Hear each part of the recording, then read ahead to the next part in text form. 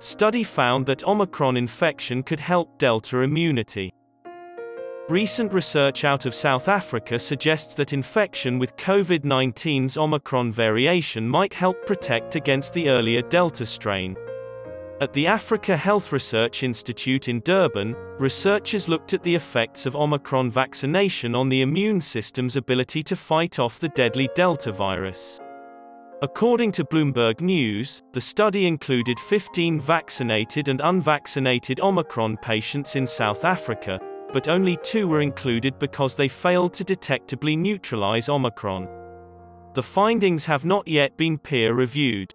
A 14-fold rise in neutralization of Omicron over 14 days after enrollment was reported by the authors, who were headed by Alex Sigal and Khadija Khan, although the neutralization of the Delta variation rose by a factor of 4.4. Those infected with Omicron may have a reduced capacity for Delta to spread, according to the study's findings. This suggests Omicron is replacing the Delta variety because it may induce an immune response that neutralizes reinfection with Delta.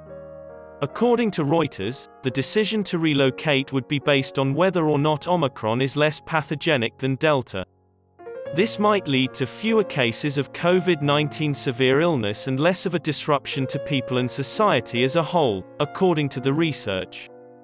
Both a prior infection and 2 doses of the Pfizer-BioNTech vaccine have been shown to increase protection against Omicron by Sigal.